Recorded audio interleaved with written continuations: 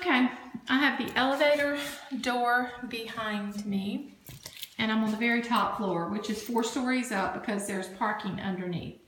And this is the kitchen. It's directly in front of you when you come off the elevator. It's dirty.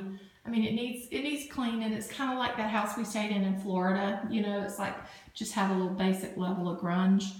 And then if I pan to the right, this is the dining room area, and there's a nice pool table here. The floor has got some cracks where your daddy said it looks like probably people have dropped pool balls on the tile. So the tile is cracked. And I'm feeling a little bit of movement when I walk.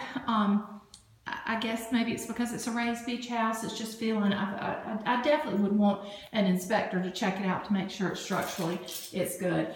And it's just real slight. And like I said, it may just be normal in a raised beach house. I do know I feel more movement when I show raised beach houses. But anyway, it's got this little business center kind of a thing over here. And then there's a big storage closet here. So let me pan back around. Hi everyone. Okay. And you can see the ocean from up here, from the kitchen. Just a little blue there between the buildings.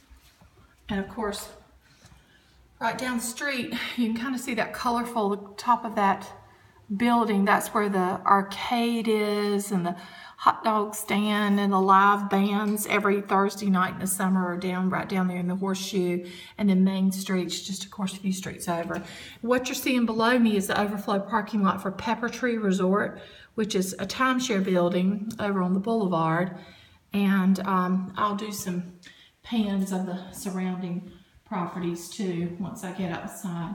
So this is your stairwell if you take that instead of the elevator. And then this would be the main living area. Nice big flat screen.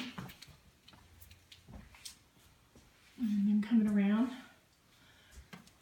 And this is the laundry room. And there's an extra refrigerator freezer in here. Electrical panel, washer dryer.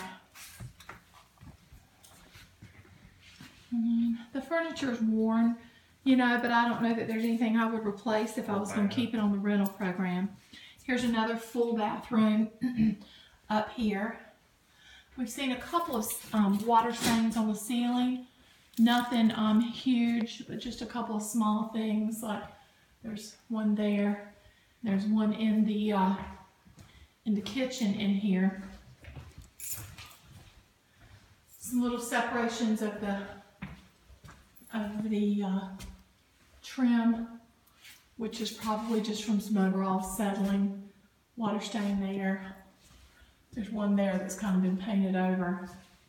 But all right, let me take you out on the balcony of this floor.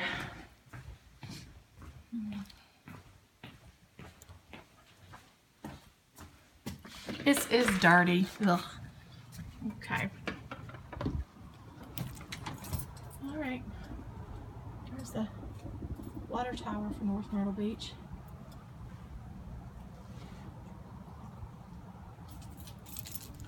And then directly below is the pool. There's 6 HVAC units for this building. Okay. And if I come to the end here,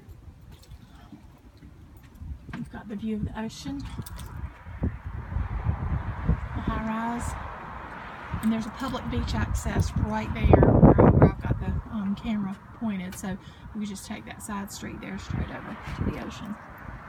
Okay.